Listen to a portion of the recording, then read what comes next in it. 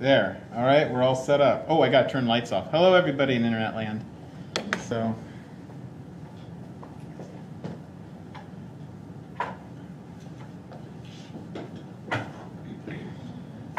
It's not good. Oh, too bad. No, it's not it. There we go. All right. Okay. So we're ready to go. So ocean water chemistry. And we're going to start off today, kind of a little chemistry review. I promise it won't be too hard. You don't have to balance equations. You're right. I'm gonna. Oh, look, there's a big puddle right there with this laser pointer. Yeah, you're right. Oh, look at this sunlight down here already. Okay. There we go. That's a good.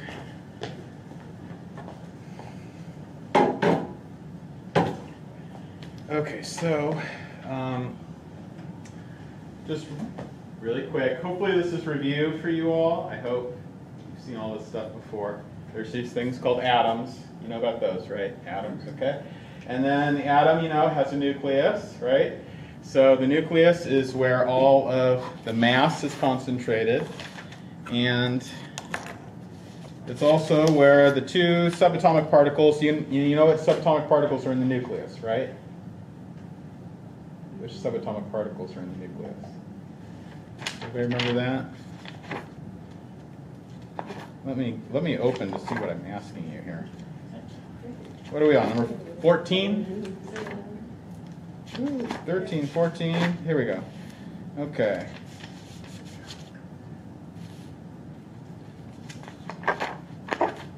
Oh, this starts with some kind of oh, we kind of skip these first two ones, don't we? That's okay.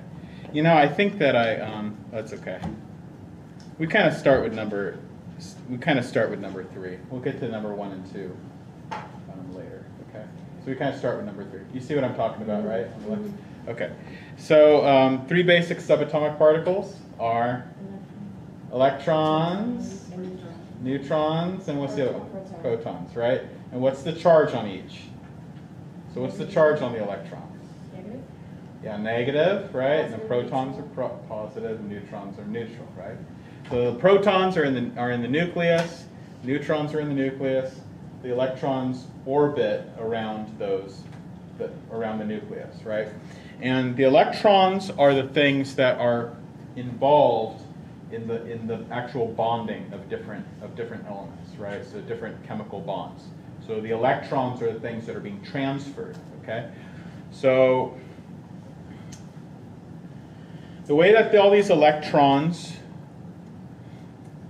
they actually arrange themselves in particular orbits that we call shells, okay? So the shells correspond to different energy states of the electrons, okay? Now the first shell can only hold 2 electrons. So the first shell can only hold 2 electrons. Now here's a question for you. The electrons have a negative charge. The protons in the nucleus have a positive charge. So what keeps the electrons from just whizzing off into space and just going flying off? Why do they stay close to the nucleus? Why do they orbit? Why don't they just go whizzing off wherever they want? Like what keeps them attached to the nucleus? Yeah, it's the electrical charge, right? You ever see like electricity, right? Static electricity, right? It's a negative positive attraction, okay? So that's the force that keeps the electrons grounded and attached to the nucleus, okay? So it's an electrostatic charge, okay? So you get 2 electrons in the first orbital shell, then you can get up to 8 electrons in the other shells that progressively surround it, okay? Now things get more complicated than that. You can have shells with 10 and 14. I'm not going to talk about that in this class because that's getting too complicated. But for the purposes of this class, let's just say we have 2 in the first shell. That's the total maximum number it can hold. And then in subsequent shells, you have 8, okay?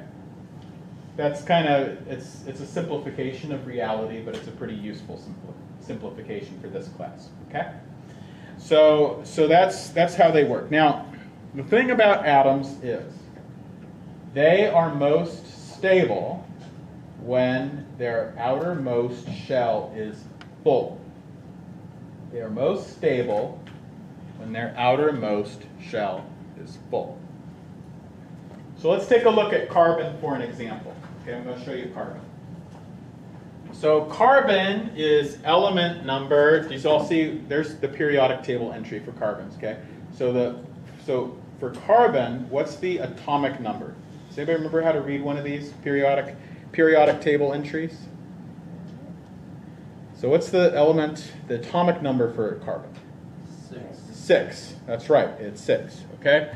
That corresponds to the number of protons, right? So the atomic number is the number of protons. So we have 6 protons. So you can see the blue shows the protons, right? So 1, 2, 3, 4, 5, 6. Okay, so there's carbon. Okay, so the nucleus. Now you see the electrons, okay? A stable neutral element is going to have the same number of electrons as protons, okay? Same number of electrons as protons, so that it's electrically neutral. Doesn't carry a net charge. Because what happens if you had more electrons than protons? It would be more negatively charged, right? If you had more protons than electrons, then it would be more positively charged, okay? But in its natural state, elements are usually just neutral, and they have the same number of electrons as protons, okay? So we have 2 in the first shell, so that's going to leave us with 4 more, right? 4 more electrons, okay? So is this outermost shell of carbon full? No, right? Because it wants to have 8 in that outermost shell, right? So it wants to have 8, but only has 4. So it's not full. So it's not happy. So it's going to do things to make itself happy. So what's it going to do? It's going to bond. Okay, so that's what drives all of elemental bonding. You know, all the bonding among atoms. Why do they do it? Well, they're doing it so that they can get this magical, you know, full, complete outermost shell. That's what they're after. That's what makes atoms stable and happy. Okay, so let's take a look at some more elements just to kind of show you how things work. So here's oxygen. Oxygen is element number 8. That means it has 8 protons. It's going to have 8 electrons in its stable neutral state. Okay, two electrons in the first shell, and it's going to have 6 electrons in the outermost shell. Is it happy? Yes. 6 in the outermost shell. No, because it wants 8, right? It wants to have 8. It's the drain. It's making creepy noises. Okay, so you have to draw out, see number 8 says draw out the electron configuration of oxygen. Okay. So you can draw this. You could just draw this simple diagram, right? Showing that you have 2 in the innermost shell. That innermost shell is full, but the outermost shell is the one that matters. Okay, so the one that's trying to get maximum of 8. That'll make it full. So what would make oxygen so happy? What is it striving for and trying to do? It's trying to get 2 more electrons, right? So oxygen is what we call, it's one of the primary electron receptors, okay? It's looking to receive 2 electrons. Very common element in Earth, right? Do y'all remember, like, we looked at, like, the primary elements that were in Earth? Actually, we should talk about that, number 2, right? This is actually something we talked about a long time ago in this class.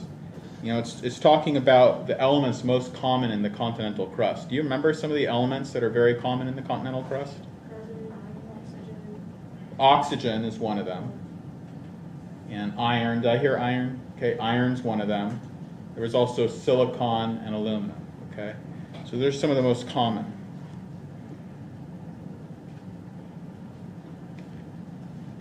So oxygen is a very important element. That's why I have you draw out this electron configuration of oxygen. Okay.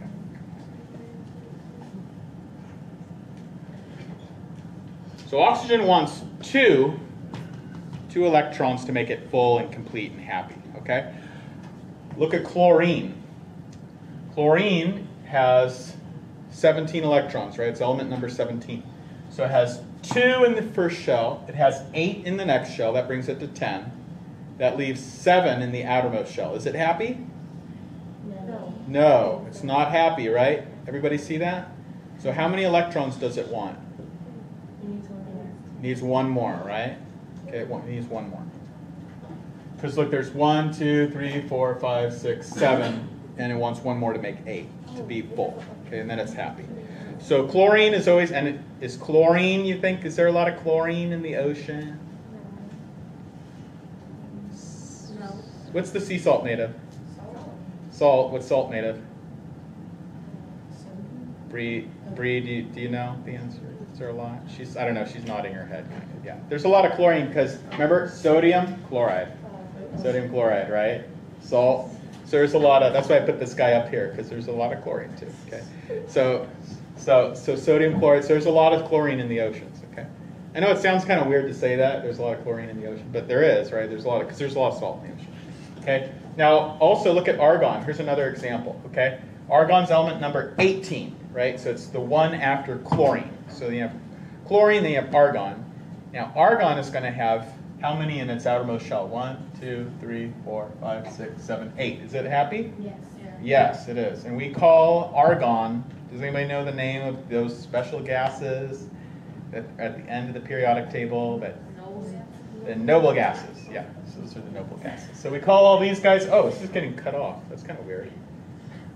We call all these guys over here, that's helium, it's cut off for, wait, it's doing that. It's kind of weird. Go like this. There.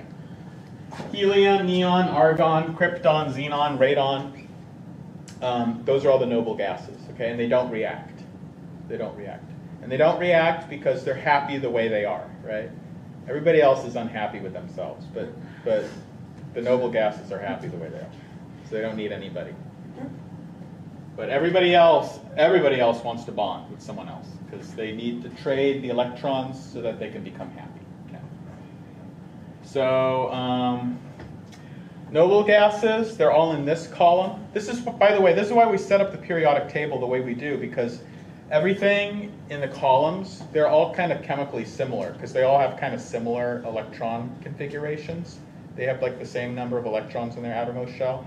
So that's why we set up the periodic table the way that we do, because like all these noble gases, they all kind of behave chemically the same. Okay, they're all inert. They don't really react. Okay. So we talked about number 9, right? We did number 9. So why are noble gases chemically inert? Yeah, outer shell is full, right? They have enough electrons in their outer shell. Okay, how many electrons does chlorine need to become stable? 1, that's right. How many oxygen need? 2, that's right. So all these guys, so that's the noble gases, right? So they're all happy, and they all kind of chemically, they behave the same. Everybody in this row behaves the same. Everybody in this row, fluorine, chlorine, bromine, they all kind of behave the same. They're all very reactive, and they all want to get 1 electron. So they all want to, they're desperate to receive 1 electron. Absolutely desperate. These are such reactive gases. So fluorine, did I tell you my fluorine joke? Bree, you remember this from last? I think so. Okay. This is a real thing that really happened to me. My last semester, my wife came to me and said, "We need new fluorine in the kitchen." And I was like, I didn't even know we had fluorine in the kitchen. It was nobody gets this. But really, my brain was thinking. I really thought she was talking about element number 9. I really did. I was thinking she wanted fluorine for the kitchen, but she just wanted saltillo tile or something. But I gave her the credit card number. But anyway, so they're fluorine, very, very reactive. Actually, it will, if you put, this is actually one of the few things that will react with glass. It's so reactive, it'll tear glass apart. apart. It'll react with glass and eat it away. It's kind of crazy.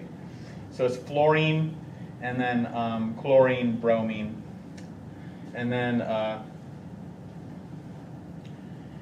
this row, that has the oxygen in it, okay? So those want 2 electrons, okay? So everything in that row wants 2, or that column wants 2 electrons, okay? So this row, sorry, I keep calling it rows. This column is happy, the noble gases.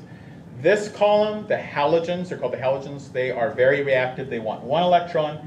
This column is pretty reactive too. Oxygen is, it's kind of crazy that there's so much free oxygen in the atmosphere because it's a very reactive gas, actually. I mean, you see how it is, right? Things combust, right? You know, it's because oxygen is so reactive. So oxygen is actually a pretty reactive gas. It wants 2 electrons, okay?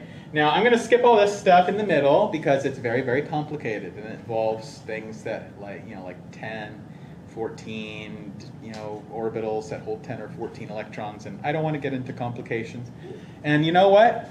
There's not much, really, there's like not much vanadium in the ocean, or chromium, or nickel or copper or zinc, so that's why I could just skip them. There's a lot of iron, and it gets kind of complicated with iron. I'm not going to talk about iron, but I'm going to skip over here to this column and this column, because there is a lot of sodium, right? Sodium chloride, salt in the ocean. There's a lot of potassium, K. By the way, potassium is K. Okay. What is P? Does anybody know the elemental symbol P? What does P stand for?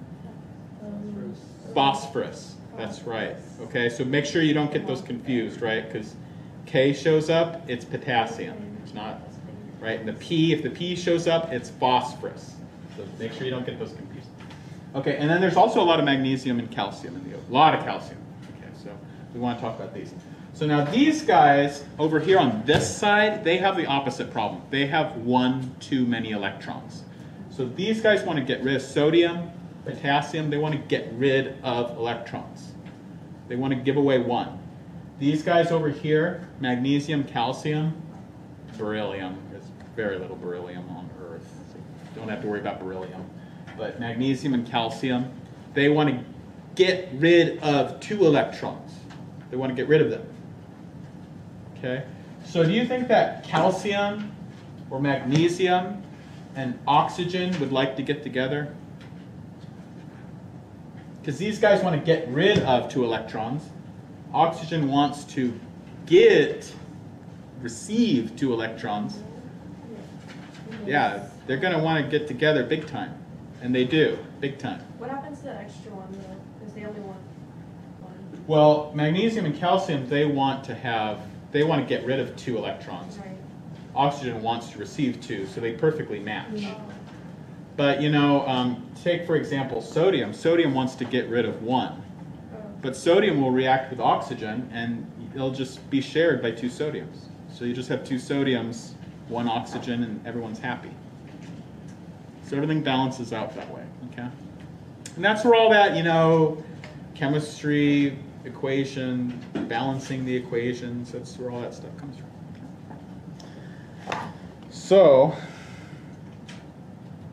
how many electrons do sodium and potassium, Na and K, take to become stable? Number 12. Just 1. They want to get rid of 1, right?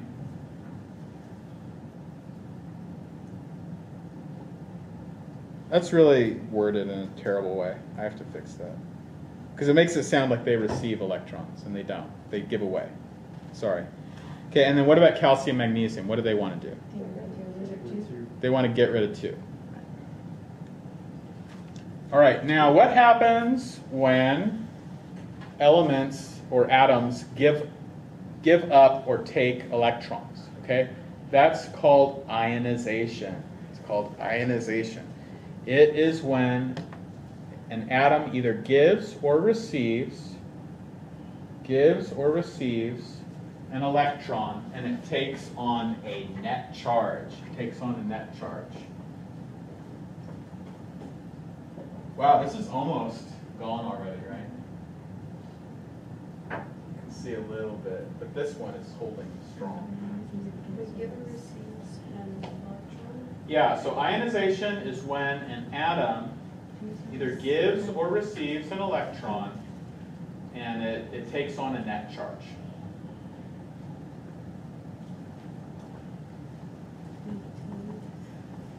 Okay, so take sodium, and sodium is going to, Net charge. yeah, net charge. So here's the electron configuration of sodium. Okay, it has the first shell with 2, has the second shell with 8, that brings it to 10. Then it has the third shell with only 1 lonely electron. That it is desperate to get rid of that electron. It's not stable. Chlorine, on the other hand, remember it has 7 in that outermost third shell. It wants to receive that electron. So these guys they're going to want to get together big time, and they do, right? Sodium chloride, salt, that's what's in the ocean.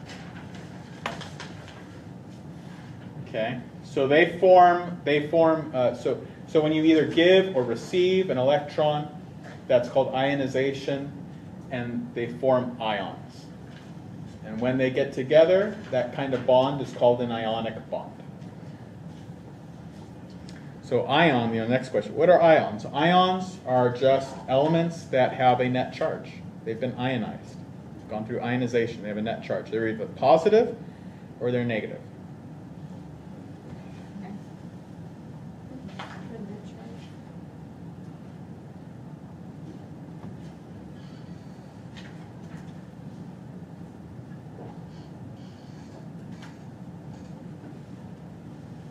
Okay, so sodium has that extra electron.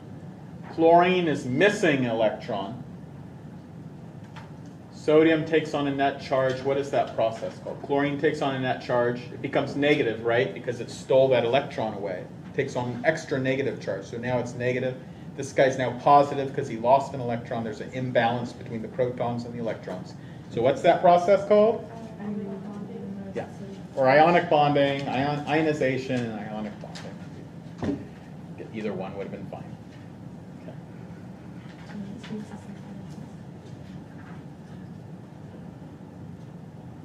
So these are ions.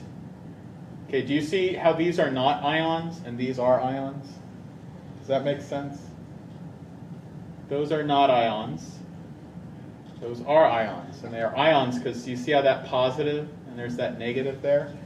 Okay, that means that it took on a charge. It took on a net charge.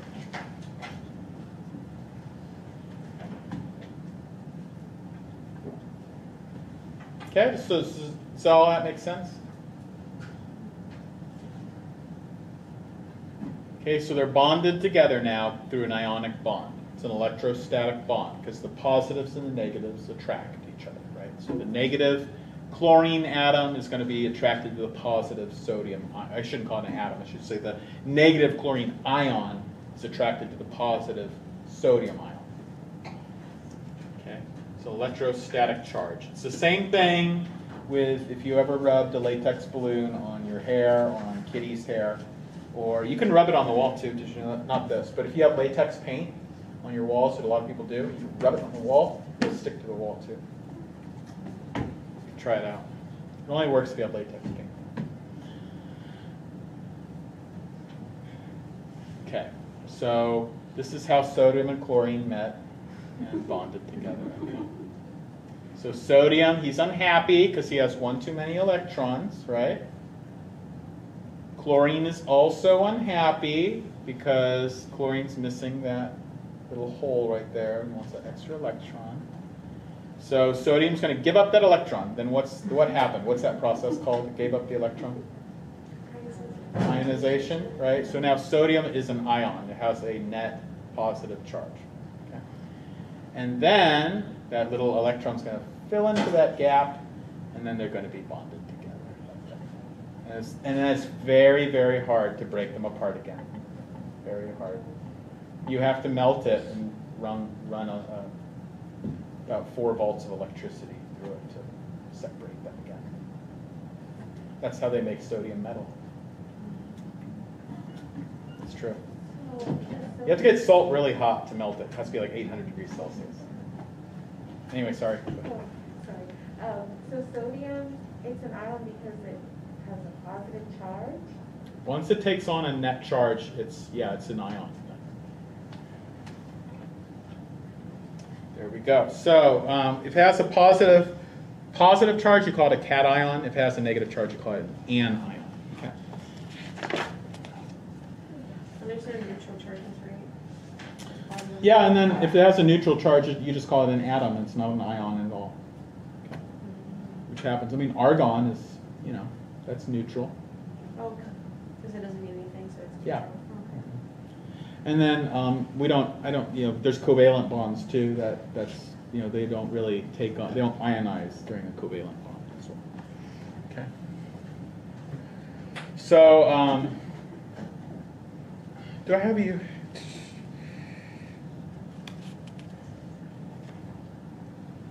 Okay. Okay, so water's a polar molecule. It's very good at dissolving ionic bonds. Remember we talked about all this, right? So water's a polar molecule, very good at dissolving ionic bonds. We talked about all that before. Okay, so rocks, minerals are mostly made, the rocks and the minerals are mostly made out of ionic bonds.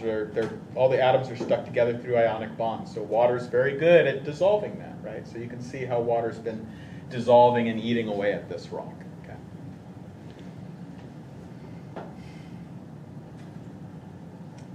So what elements are in the Earth? We already talked about that. That was number 2, right? There's these are like the top 11, but the top 4 were silicon, oxygen, iron, and silicon, oxygen, and aluminum. Okay. So atoms within a water molecule are bonded together with, actually, instead of ionic bonds, they have covalent bonds, right? Remember we talked about covalent bonding in the last lecture? Actually, it was the week before spring break. So remember how they're bonded together through covalent bonds? And the covalent bonds are the sharing of electrons. Do you all remember that stuff? Okay, so it's a little different than ionic bonding. So, number 17, gosh, I hope you don't miss that on the test. It's a polar molecule. So water's a polar molecule. And remember how I talked about there's like a lot of kind of freaky, strange properties of water? And it's all because of polar molecule. It's the fact it's a polar molecule and it forms those hydrogen bonds. Okay, so that's the answer to number 18 is different water molecules. How do they stick together? They stick together with hydrogen bonds. Okay, do y'all remember hydrogen bonds? Does that sound? Do you remember that from before spring break? Hydrogen bonding. Remember that's very important because that's like explains a lot of these strange properties that water has. Can anybody name, or does anybody remember like some of the kind of strange properties about water? Things that are kind of unusual about water, things it can do that are unusual. It expands when it freezes. It expands when it freezes. Very good. That's true. It can dissolve stuff. It can dissolve stuff. It's very good at dissolving stuff. You know, oil doesn't do that. Like oil doesn't dissolve rocks and minerals and stuff like that, right? Actually, oil, sometimes you use oil as like a preservative, right? To preserve things from water, you know. Waterproof it so it doesn't get damaged.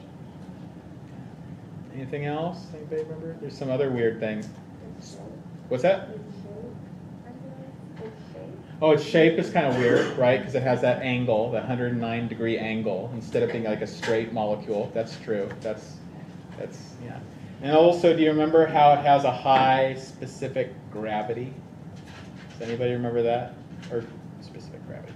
High specific heat, high heat capacity. Do you remember that? All that stuff. Remember how we talked about microwaving water? It takes forever to like microwave your water to like make tea, you know? High heat capacity. Has a very high heat capacity. Okay. So it takes a lot of energy to raise the temperature of water. And it all has to do with the hydrogen bonding, the fact that water is a polar molecule. Remember the high surface tension. Water has a very high surface tension. That's why little bugs can walk on the surface of the water. There's a lot of stuff like that. All goes back to its fact it has high polarity in its molecule. All right, so that's your little chemistry review. I hope that wasn't too painful. You learned this stuff in high school, right?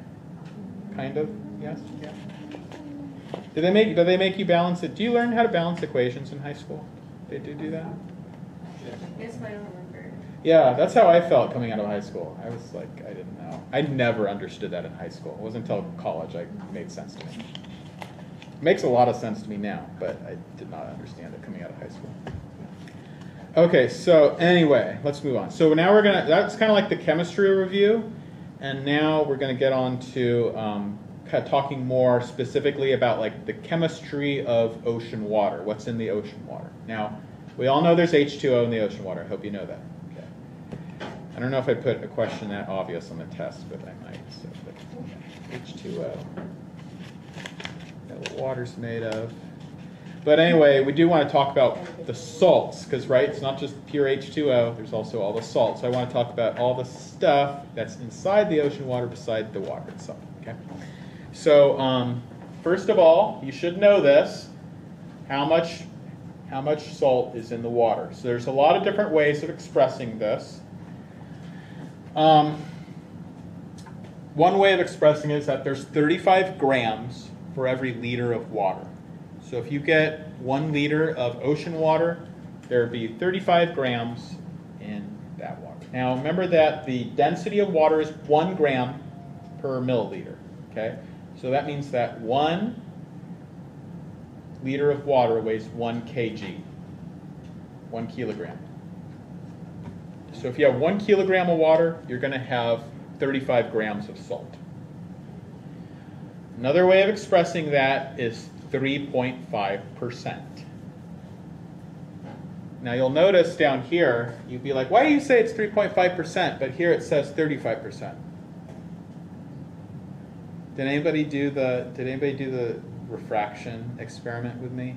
I know Eliana did it. Do you notice that's not a percent right there? Do y'all see that?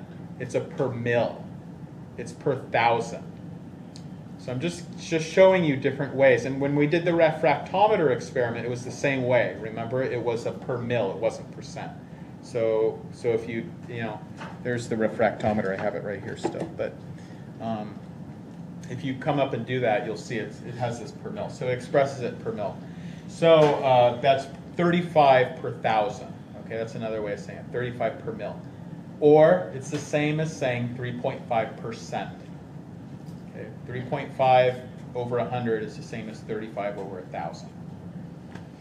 I hope that all makes sense. I know it's like a bunch of weird number tricks, but I'm just trying to get you used to seeing all the different ways this is expressed. It's all common ways that the salinity of water is expressed. So is it still for 19A 35 grams, or is it different? Okay, so it is, so let's see, number 19A, in grams per liter, it's 35 grams per liter. In weight percent, it's 3.5. If I said weight per mil, it would be 35. Okay, does that all make sense? Everybody got that? All right, now taking a look at this, what are some of the top salts that are dissolved in seawater? Top chemical constituents dissolved in the seawater. So there's the table right there. So what do y'all see? Chloride, sodium, sulfate. Yeah, so we see chloride is actually number 1, sodium's number 2. So sodium chloride, y'all know there's salt in the water, right? So sodium chloride is table salt. This is sodium chloride. Stuff I poured in there. Now notice it's mostly sodium chloride, right? So by far the top constituent of the seawater is sodium chloride. By the way, what's the difference between chloride and chlorine? Chloride is the ion. That's how we call the ion form. We call it chloride instead of chlorine. Okay. It's just chemistry naming conventions. It's just how it is. For some reason, when sodium changes and it becomes an ion, we don't change its name, but we do with the chlorine. It's just conventions. You have to know. Well, you don't have to know it, but it's just, I guess you should know. All right, now what's the next two? What are the next two that are common? Sulfate and magnesium. So you have sodium chloride, and the next most common salt is magnesium sulfate. I'd be surprised if anybody would know this, but does anybody happen to know what magnesium sulfate is? Because you can actually go to CVS, or actually you can go to HEB and buy magnesium sulfate. They sell it in big bags like this. Does anybody know what it is? Maybe if you've done athletics. Epsom salt? Epsom salt, that's right. It's Epsom salt. So like people, like some people do like take an Epsom salt bath. It like helps with the muscles if you're doing athletics or. It happens to be a laxative too. Yeah.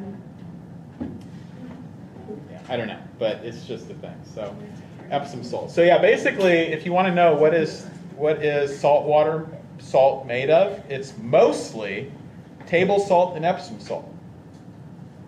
Magnesium sulfate and sodium chloride. And it kind of makes sense because there's a lot of sodium in the earth, right in the crust, and there's a lot of magnesium, and it's not really that much sulfate or chlorine, but it gets concentrated in the water. All right, what are some of the other things that are somewhat common? What do I have you? I have you mention the top. So I have you do the top 4, right?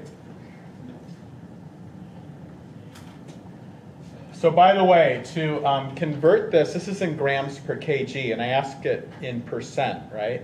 So what do you have to do to convert that to a percent?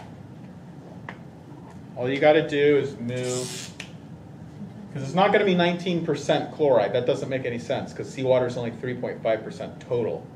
So you just got to move the decimal point 1 to the left, okay? So that's 1.9% chloride.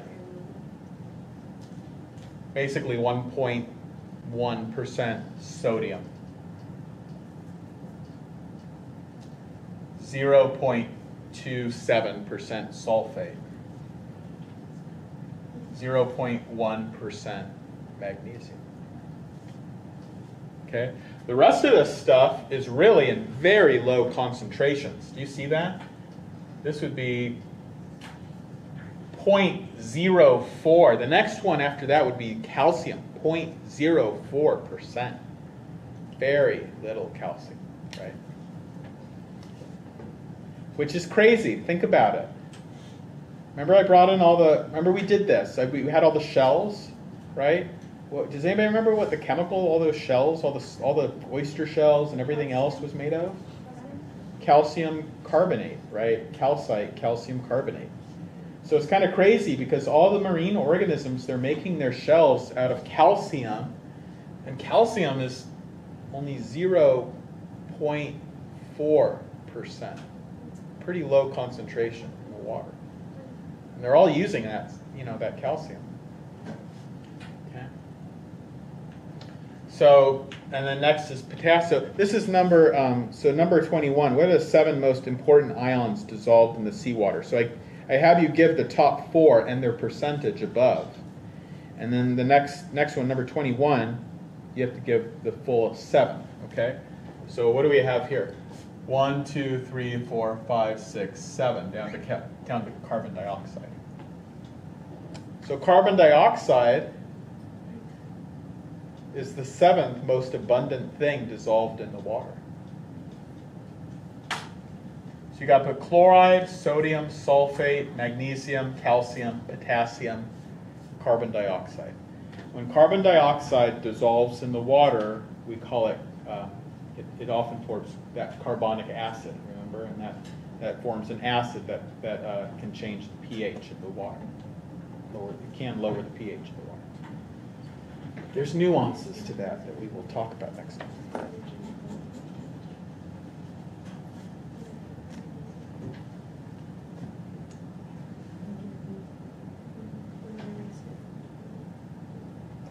Now, I want you to think about this. This is kind of crazy. What are some of the most common elements of the continental crust we talked about? Oxygen, right? Okay, is there a lot of oxygen in the water? Yeah. Make sure you get that on the test. So it's made of oxygen. H2O. Okay. So anyway. So yeah, there's a lot of oxygen in the water. Okay. All right. After that, what's another common element in the crust? Iron. Do you see iron up here? No iron, right? Now I remember somebody, I can't remember who, they talked, who was it that talked about iron in the water? Yeah, right? In your discussion post. Oh, I have to talk about that. By the way, the discussion post, it was accidentally due on Saturday. I'm sorry, I screwed that up. I did not want that to, I did not want that to be due on spring break. I just didn't notice that I had set, So anyway, I'm going to change that so that you all have, because I noticed only like 10 people did it, and I was like, oh my gosh. So if you did it on time, kudos. Maybe I should give you an extra point or something because you did it on time. But yeah, you went there. Yeah, I saw Amanda and Natalia did it. So it's good. So. Yeah. Yeah, I know. I'm sorry. I'm sorry if I give you a freak out. I just didn't even notice. I said it that way. So anyway, I'll give you an extra point. Those of you who did it. But I'm going to change that. Maybe make it next weekend. So that the rest of you have time because only 10 people did it. But anyway, yeah, I saw, you talked about iron and how they're going to fertilize, they're thinking about, right, isn't that what dropping the iron yeah. filaments into the water to promote plankton growth? Yeah, exactly. Downside problems? Yeah, because, hey, think about this. Do you use iron? Don't you all need iron in your blood, right, for hemoglobin? Okay. Do fish have blood? And think about how much animals need iron. And yet, is there iron? Do you see any iron here? No. It is crazy red hot item in the ocean. Oh, it goes just like, there we go. It just goes like that. It's red hot. They all want it bad. All the marine life wants it bad. And that's why they were talking about fertilizing the oceans with iron. Yeah, they're just scared to upset the ecosystem, but it would really help with the climate crisis. Yeah. So they want to fertilize. So what Clarissa's article was about, she just did a discussion post on. It's actually a really good article. I'm glad you did that one. And you should, if any of you want to go read it, you can go read it. Yeah. It's a good one to read because they're thinking about trying to fertilize the oceans with iron to promote plankton growth because it is a hot thing in the ocean. They all want iron, and that's what's kind of like limiting growth in the oceans. So they think about doing that as a way of getting more sequestering carbon in the oceans. Anyway, so I was very happy you chose that, so kudos. Okay, so chloride, so this is just kind of like a pie chart that shows the breakdown of the different elements of sea salt, okay? So it's mostly sodium chloride, there's sulfate, there's magnesium, there's calcium, is that calcium? Yeah, calcium, potassium, and then everything else is in that little teeny gray square. Every teeny weeny thing is in there. Okay. So yeah, it's just very minor constituents are there in the gray box.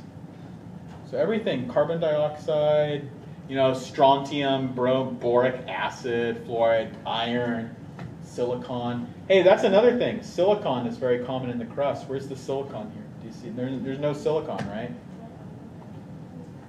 So I'm just trying to make you think about how crazy some of this is. You'd think there'd be a lot of silicon, right? Because there's so much crustal rocks and stuff, but there's not. All right, so where does all this salt come from? So number, what are we on? 23. Yeah, 23. So, number 22. So where are those sources of salt? So there's two main sources of salt in the ocean. Okay? River runoff. The two main sources are river runoff and then outgassing at mid-ocean ridges. Okay? River runoff and outgassing.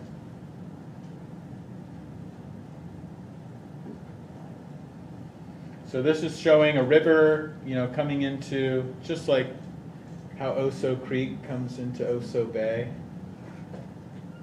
Right? It's one of where the rivers are reaching the estuary, where it's reaching the mouth of a bay or something like that. So that's one source, and then the other source is mid-ocean ridges, like the black smokers. Remember we talked about that. Okay, so as water runs over the rock and runs through the rocks, right? Imagine all the rainwater dripping over the rocks. It dissolves the rocks a little bit. Not a lot, but a little bit. And it dissolves them, and it picks up that dissolved material, and it gets carried through the streams, right? And makes its way through the streams, and gradually it reaches the ocean. Okay, so that's the one major source.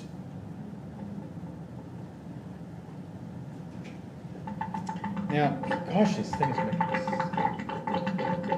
crazy. What? It's not.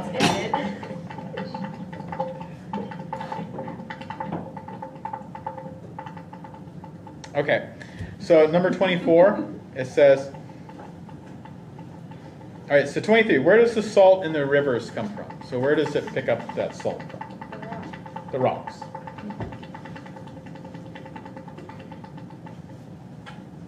Now, this is a thing where people get really confused about, even though intuitively it should make some sense, just from like your everyday experiences. What's saltier, river water or ocean water? What's saltier? Ocean water, right? But where does the salt come from in the ocean? From the rivers. From the rivers, okay? So even though the rivers are bringing the salt in, that doesn't mean that they're saltier, right? So, and I'm sure you know that, right? You go to a river is fresh water, right? Usually it's fresh water. So typical concentration, this is the total, this table is comparing the concentration of some different chemicals in river water compared to seawater, okay? This is in, I'm sorry, yet another scale called ppm, which is parts per million. Okay. But it does let you compare. So typical concentration, now down here is percent, total percent.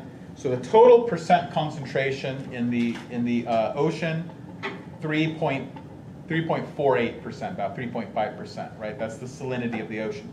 What's the salinity of the ocean, of the stream water, average stream water? Very, very low, 0.01%, right? So much lower. So what's happening is that the streams bring in the salt stays, but the water evaporates, right? So you all know how when water evaporates from the ocean, it leaves the salt behind. So that's why the salt gets concentrated into the oceans, okay? So obviously the stream water is fresher, it's not saltier. Even though it's the ultimate source of the salt, it's not saltier, okay? So you can notice that stream water is only 0.01% salinity. Very, very fresh, okay? Now I want you to take a look at, some things are kind of interesting. There's more silicate. Yes, exactly. Do you notice that? There's actually more silicate in fresh stream water than there is in ocean water. Because of the crust, or? It's because the reason is, do I ask you for the reason? Mm-hmm. Yeah. The reason is, so this should really shock you, right, if you think about this, because the ocean's so much saltier than stream water, you would expect everything to be more concentrated in the oceans, and yet silicate's actually more. And the reason is the microorganisms. They use up that silicate very, very fast. As soon as it gets into the ocean, it's used up by algae and microorganisms. Because remember that they use that to make their shells. Look, the same thing with bicarbonate. Look how much bicarbonate, carbonate, right, is in the that carbonate is really, it's not more in the streams, but it's pretty close. And so that's another component that's used by the microorganisms in the oceans. Okay? So it gets sucked out right away. It gets used up right away. Iron, again, is not even up here. Okay, number 25, what does ppm mean? Parts per million, so it's just another way of expressing concentration.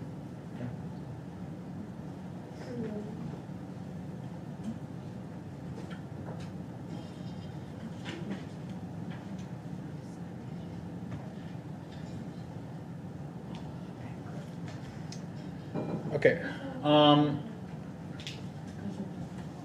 I just kind of wanted to show you a little bit about this stuff, how there's this process of precipitation. So remember we talked about, did I do the precipitation experiment in here?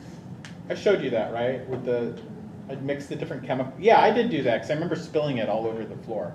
And then remember I mixed the different chemicals and precipitates and it falls out.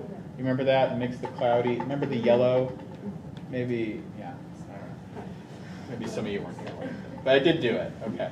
So ions, you know that ions in water, they're going to combine and precipitate. Okay, they're going to combine and precipitate. So let's say that you had this big mixture. You had sodium and calcium and sulfate, right? You have carbonate. You have oxygen, iron. You have all these ions dissolved in the water, right? Well, what's going to happen is some of these things are going to react and they're going to precipitate out. So for example, calcium carbonate is going to react and it's going to precipitate out. And then iron hydroxide, it's going to react and it's going to drop out. Okay? And that's another reason that iron is so low, such a low concentration in the ocean water. It reacts right away, it drops out. Iron will combine with oxygen, it'll drop out, become iron oxide. And it drops out, it's a solid. It'll precipitate out, right? So it forms a precipitate, a solid like that. Okay, so that happens a lot. Right? It's like the black smokers. Black smokers are doing that all the time. That's the smoke. It's all precipitation. Don't you see how that kind of looks like smoke that comes out of the black smokers, right? So it's constantly precipitating solids out of that. This is a solubility table. And it shows you which chemicals are soluble in water and which chemicals are not soluble. Okay, so I'll show you how you read this. Aluminum bromide. Okay, aluminum bromide. Is it a solid or is it soluble or is it insoluble? Right, it's soluble, right? So aluminum bromide would dissolve in water. But what about calcium? How about calcium carbonate? Is that soluble in water? No, it has the I, so that means insoluble. So I want you to take a look at this. Most hydroxides are insoluble. Do y'all see that? Most hydroxides are insoluble. Most oxides are insoluble. Look at iron, right? A lot of iron salts are insoluble. Lots of things that have iron are insoluble. Okay, so iron doesn't dissolve easily in water. It's another reason that it's so low in concentration in the ocean water. But look at things like sodium. Is sodium very soluble in water? Do y'all see that? It's crazy. All the sodiums are dissolved in water. All the sodium salts dissolve in water. All the potassium salts dissolve in water. That's why there's a lot of potassium and sodium in the ocean. Okay.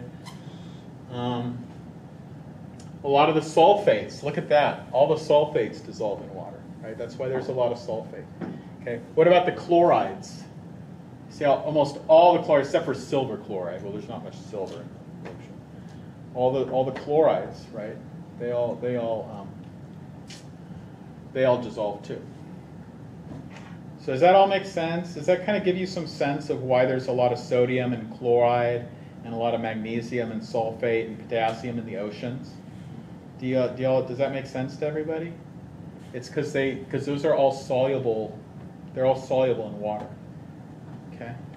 The things that are insoluble, they drop out. You know, they precipitate, they form a solid, and they drop out of the water. So that's why they're not dissolved in there.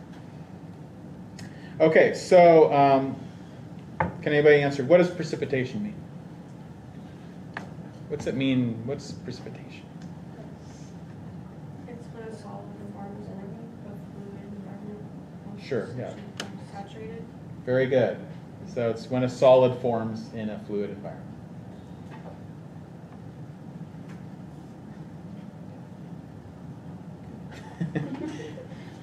So it's when a solid forms in a fluid environment. So yeah, and then what does it mean if something is soluble?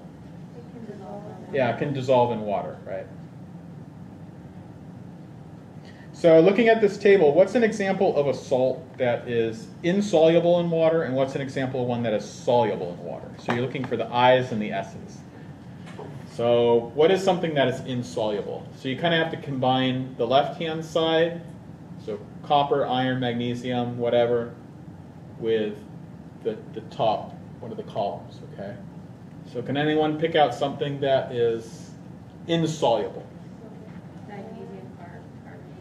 Magnesium carbonate, right. So there's magnesium, there's carbonate, it's an I, and that's insoluble. So how about something that's soluble? Yeah, potassium chloride, you said? Yeah, potassium chloride would be soluble, because you go potassium, you go to chloride, and you see it's soluble. Yeah. What's a salt that is somewhat soluble? That's the SS. Calcium hydroxide. Calcium hydroxide. Yeah, right there. Calcium hydroxide. Or calcium sulfate, or iron sulfate, or silver sulfate. Silver is kind of a weird thing to talk about. But. So looking at this thing, why is sodium chloride so concentrated in the seawater? It's because sodium chloride, right, which is going to be right here, it's very, very soluble. So that's why it's so, because chlorides are very soluble, sodium is all sodium salts are soluble, all chloride salts are soluble except for silver chloride. And so they're both just very soluble ions, so that's why you get a lot of that's why you get a lot of sodium chloride in the oceans, okay?